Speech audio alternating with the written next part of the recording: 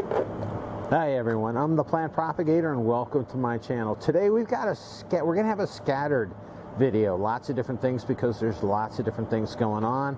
So we're going to do some transfers of some of the seedlings from one container to the other.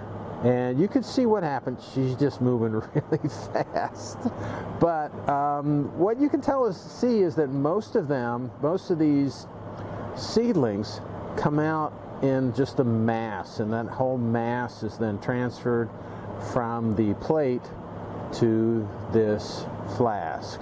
So this is just really, it's what I call a mass transfer, and it's really quick. It's a lot of effort to generate these dishes, what that came out of and what's over there. But after you make those dishes, it's relatively easy to transfer the contents of those dishes to a new flask. So so she's already on to the next plate. So she's going to transfer the contents of this plate that's pretty full. This, I should say, is a new hybrid. It's been in there probably, let's see, probably for around 4 or 5 months. So this has been in there for a while, and they're pretty big. The roots are mostly intertwined, but not completely. And then she's just going to reach in there and try her best to pull out this mass, as much of a mass as she can get, of these seedlings, and then transfer these as good as she can into the next container, the next flask. Sometimes you get all of them out, sometimes you don't quite get all of them out. They tend to stick to as the roots grow out, they tend to stick to the bottom of the Petri dish, so you have to go in there and grab the last few, and sometimes there's media that's still attached to it, but it doesn't matter. But you can see what happens. What can happen is that it's really easy to transfer just a lot of the tissue quickly to the flask, and you can go through this and just, again, work fast. The idea then is that these are going to stay in this container for probably another 3 months, and at that point they should get to the top of the container. All right, so that's what I wanted to show you here, and then I'm just going to show you kind of a smattering of other things that are ongoing in the lab. So let's move on. All right, and we are back. So this just kind of gives you an idea, and I'm sorry about the cut up video for today, but it gives you an idea of the grid that is being built. So the initial mother flask is right there, mother plate is right there, and what's going on is these individual seedlings are being picked and then placed into these replate media that's located here. So I'm gonna kind of get into it kind of close so you can get an idea of what the seedlings look like here. And this is a fresh plate that was, I gotta look at the date on this, and this is about 2.5 months after the initial flasking of the seeds that are there. So she's going through there with a really nice fine forceps, and this is an effort. She goes through and then she'll make a grid shown here. So she'll make, and there's 5 across, and then she'll make another 5 across. So it's a 5 by 5 grid that's being made here. And what that does is that gives, I'm sorry, we're losing focus here. What that does is it's about 5 by 5. So that puts about 25 of these really small seedlings in each one of these replate media dishes. And she's moving a lot faster than I can move, but that's what happens.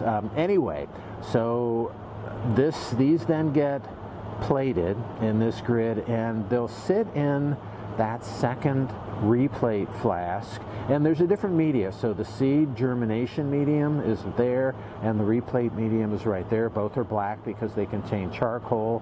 There's a number of similar components, but essentially the seed germination medium is a lot lower salt strength than the replate medium, but there's other components in the replate medium that are not in the seed germination medium. And this is a Cattleya cross right here, and this one probably will be named as soon as the plants are a bit bigger. But actually, the handler on this, she made the cross, so pretty excited about that. And so this cross is getting larger, and these are pretty vigorous plants right now. And like I said, they'll be in the second flask. The second Petri dish. They'll stay in there for probably 2 or 3 months, and then they'll get placed in these larger flasks that are right here. So I just finished pouring those flasks right there, and what'll happen, I gotta come out. So I'm planning on putting these, well, either she or me will put these into those flasks a little bit later on. And taking a look at the flask that these came from, these are, looks like they're 3 months. These seedlings have been in here for 3 months, and they're about ready. But this gives you an idea. I've got the stack of, how many is that, 7 or 8 plates on the right, stack of 5 on the left. Those will all go into those large flasks right there, and they'll hit the top of the flask after just a few months. It takes a while, but that's just how things go. Been a busy day in the laboratory. That is fresh seed germination medium that's not wrapped there. That is replate medium in those and that sleeve of Petri dishes right there. So we've got a full hood, lots of things going on. I'm not sure if we're gonna get to deflasking any orchids today. It's on the list, but there's a lot going on today. Oh, and that's a new, look at that, new plate. Look how nice that plate is. We'll take a look. Look how nice that is. Anyway, she's starting into that, gonna grab a few more, and new plate there, and they're going, as they're getting out. They like being transferred. There'll be a flush of growth. So, okay, anyway, we'll try to finish up in a little bit. Like I said, I'm not sure whether we'll get to any deflasking today, but just giving you a cut-up version of things going on in the lab. Okay, and we're back. So we're finishing up a little bit in the culture room. Now, these are not freshly transferred. These have been in here probably for a couple of months. These are where's that? Okay, so right here, these are some Phalaenopsis seedlings that I just replated or transferred to fresh flasks today, some of the small ones. And then as we move down, there are just some more. These are some old flasks that I've had from some of the hybrids. It's interesting, most of these right here are the same hybrid. I really got a lot of seedlings from that, and really high vigor, high growth, and so we'll see what happens with that. New hybrid from a colleague right there. These are on the bottom shelf here.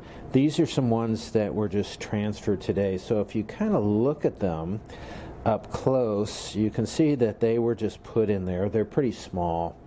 There's not much going on, but these were just put in there today, and then eventually, and there's a lot of, for some reason with this cross, there's a lot of root growth that you see, and the leaves aren't really as nice as you'd like to see.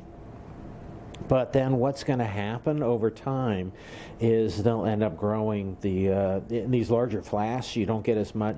Still get nice root growth, but the shoots tend to outgrow the roots. So these are all new flasks, and they're how many deep? We're 4 deep.